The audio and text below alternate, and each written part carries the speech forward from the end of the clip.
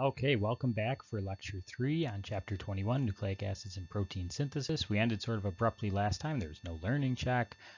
We just sort of stopped when we had covered the primary structure, and they were very similar for DNA and RNA. We read the same sort of way, just the DNA has the deoxyribose versus the RNA having the ribose, and then, of course, with base pairs, DNA has thymine and RNA has uracil. Otherwise, things were very similar and short and sweet, and hopefully you enjoyed the last lecture. And this one's also quite sweet, although we will be more traditional with a learning check at the end of this lecture.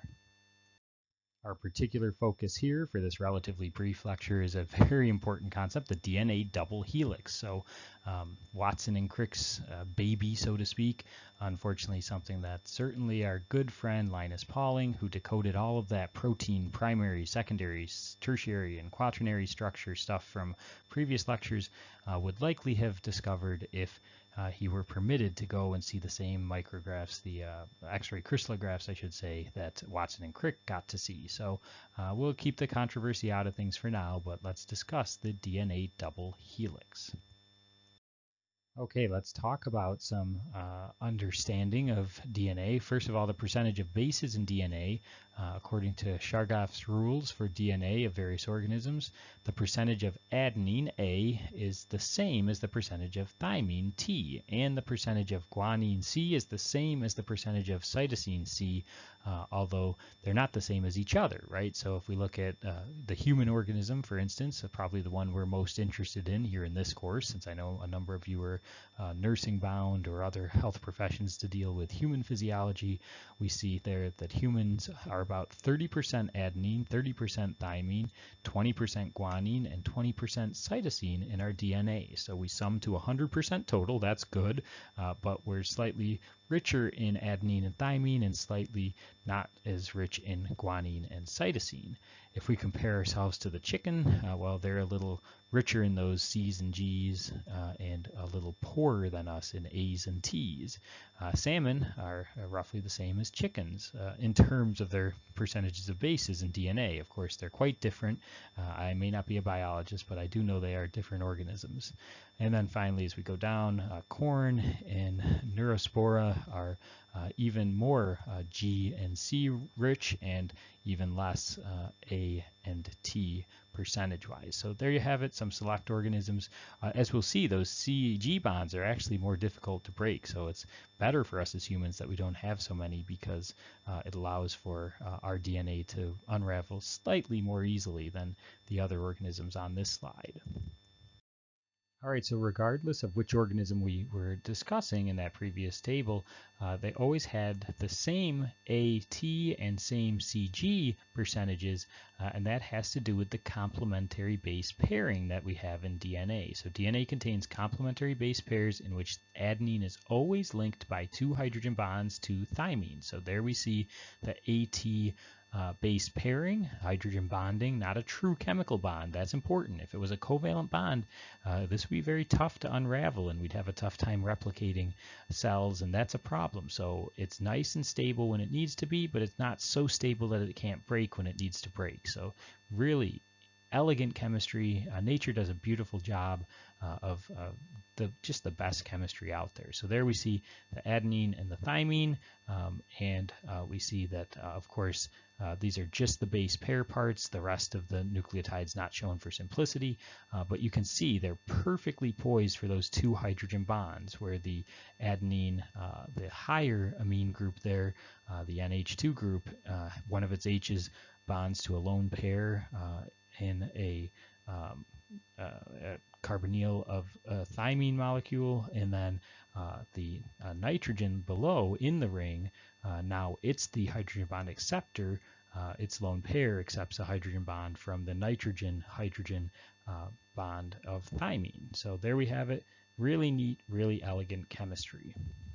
I mentioned a few slides ago that the CG bond is slightly harder to break, and that's because the cytosine and guanine are linked by 3 hydrogen bonds to the adenine-thymine 2 hydrogen bonds. So it is a more difficult bond to break. Now, of course, it's not true chemical bonds, it's hydrogen bonding, but you have 3 hydrogen bonds versus 2 hydrogen bonds, so it does require a greater input of energy here. So we see the guanine and the cytosine, same sort of deal. This time the guanine carbonyl up top is a hydrogen bond acceptor for the NH2 amine from the cytosine, and then the lower nitrogens on the guanine, their NH bond is hydrogen bond donor to the ring nitrogen lone pair and then the oxygen lone pair in that ring carbonyl. So there we have it, 3 hydrogen bonds for Cg versus only 2 for At.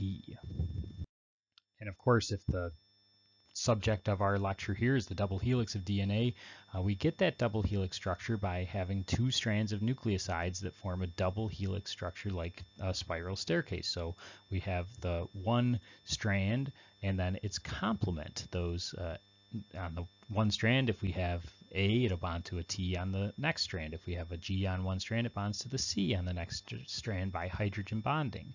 And so those bases complement one another all the way along, and that's why in the human organism we're about 30% A's and 30% T's, and then about 20% G's and 20% C's, because wherever we have an A on one strand, we have a T on its complement. So we can't have anything but an equal amount of A and T, and likewise we can't have anything but an equal amount of C and G, but of course, we don't have to have equal amounts of A, T, and equal amounts of CG. We're richer in the AT linkages, whereas other organisms are richer in the CG linkages.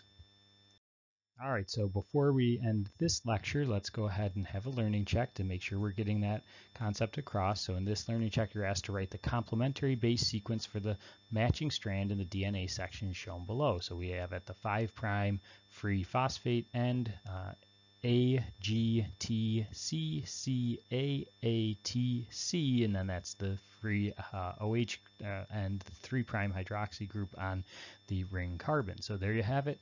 Go ahead and give the complement.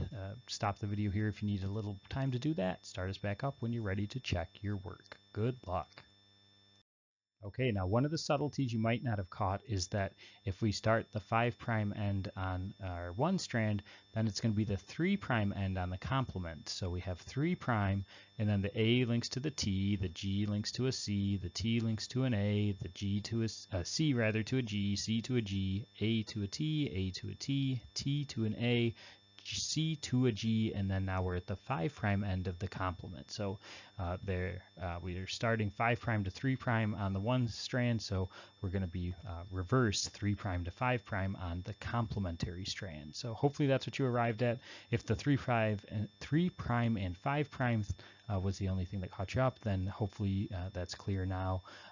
If you really didn't know what to expect or how we arrived at this, then please do reach out to me before moving on. Otherwise, I will see you in the next lecture on Chapter 21.